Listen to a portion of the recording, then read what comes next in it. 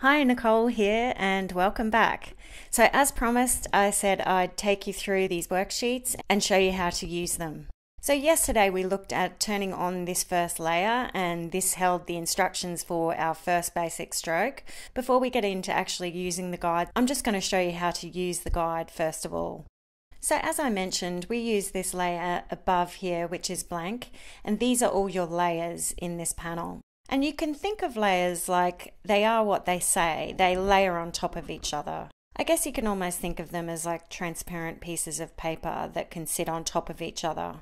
So if I draw a squiggle on this one layer and then create another layer and draw another one on top, these are independent from each other, even though they are overlapping. So if I select my Move tool, which is this arrow in the top navigation, see I'm on this layer 18, that was the one I just created a second ago. I can now move that independently to that layer underneath. So that's what we mean when we talk about layers. So in order to clear something that you've done, if you wanted to reset the layer, say I had filled this practice sheet, so I'd finished my tracing row at the top and I'd filled in these reference rows below here. Say I'd done all that and I just wanted to use this same practice sheet again, just tap on the layer and this little fly out menu, choose clear, and that will clear the layer. But keep in mind that that is deleted. So if you did want to keep a backup of that layer, there's another option you can do. And I can just two-finger tap here to undo what I did, so I can show you another way. So if I wanted to keep that layer though, I can turn off the visibility just by this little checkbox here and tap this plus sign to add a layer above it. Now I've added a new layer and I can just continue on with my practice. And that's basically how you use your layers. If you wanted to delete the whole layer, you can just slide it to the left here and tap on delete. When you're learning anything new, it seems like a lot of information, but don't rush yourself. Procreate's very intuitive, and if you just learn step by step as you need to make an action, you will catch on really quickly. You don't have to memorize everything at once, you can just learn as you go. When you have a need to learn something, you can learn it, and then you're more likely to remember it. So this introduction you downloaded is the basic strokes for Copperplate calligraphy. So I'm going to show you a couple of ways that you can use this guide. So of course your Copperplate brush needs to be selected, and you can find that in your imported folder as we did yesterday.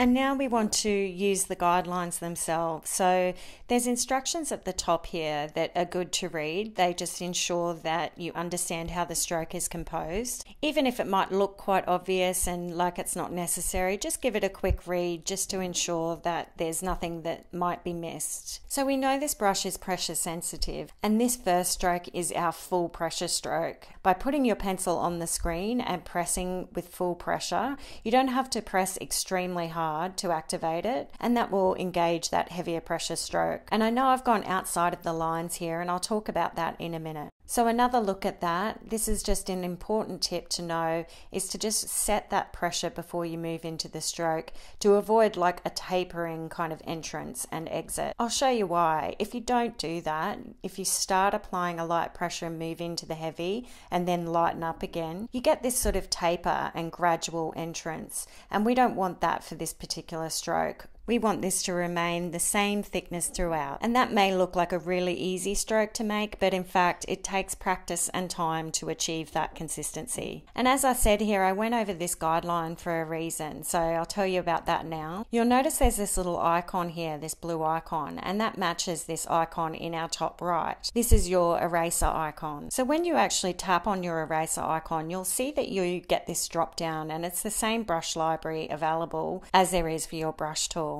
So I'm going to go back into my imported folder here and choose Copperplate. So that will keep this consistent. And this top toggle up here is your brush size, so you can just reduce or enlarge that as needed. So you'll notice the downstrokes in Copperplate, they have a square tip.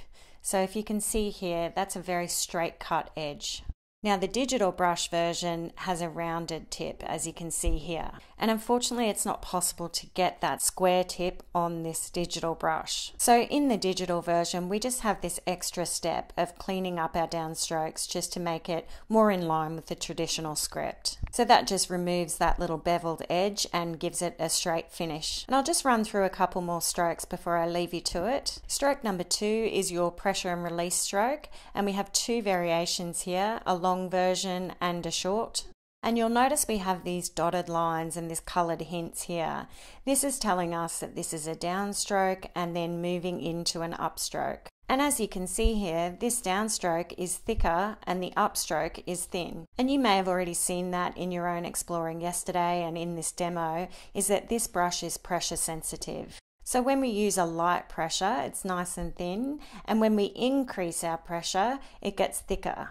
And that's an attribute of Copperplate calligraphy, these contrasted strokes. So you can start with that heavier pressure and then you lighten up as you near the baseline here and follow it round with a lighter pressure to end with a thin stroke. And then you change to your eraser and just tidy that stem at the top. Remember your eraser icon. So there's another little hint throughout your guides, and this tells you the start point. So we've got our start point here, and we know that these thicker strokes are downstrokes using a heavy pressure, and you can see that key up here. So this is the color key that reminds us about the pressure.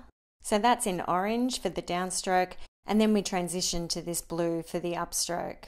And you'll notice the heavy pressure starts to transition into a light pressure just before the baseline. So we ease up that pressure as we're approaching that baseline.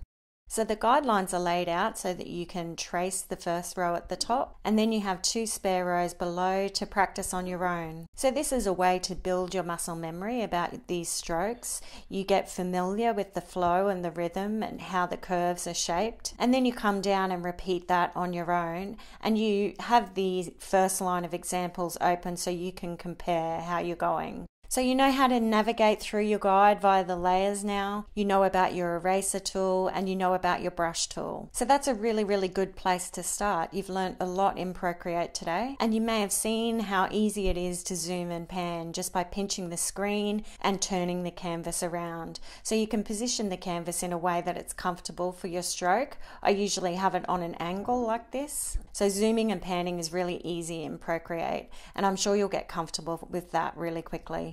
So enjoy learning your basic strokes. If you have any questions or feedback, you can always get in touch with me directly. Just reply to any of my emails.